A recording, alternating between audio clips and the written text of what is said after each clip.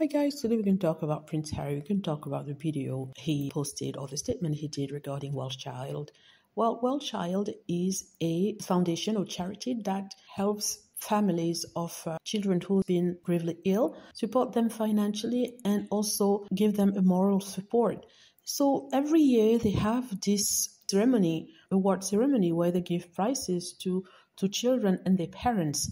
And in order to do that, they need to receive nominations from families and friends who believe that a member of their family or entourage should receive an award for having supported or having been a carer of one of the children who have been hospitalized, who've had illness, right? So Prince Harry appeared in a video to launch an appeal for nominations.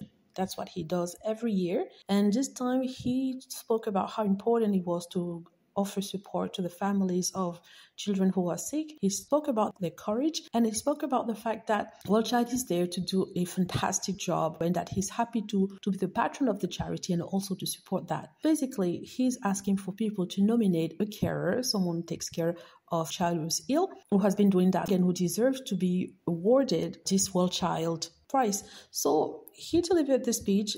Prince Harry delivered the speech. There's something about him. He's very confident in the video. He talks without mumbling, and he's his own person. And also he's doing what he does best, which is supporting people in need, right? And like he said, service is universal. I just wanted to share this news with you. The WellChild Awards takes place in April, sometime in April. And most of the time, Prince Harry is there to give the nominees the award. Let me know what you think. Hope you liked the video. Feel free to click on like if it's the case, subscribe for more videos, and click on the notification bell to be notified when I post a new video. Thank you.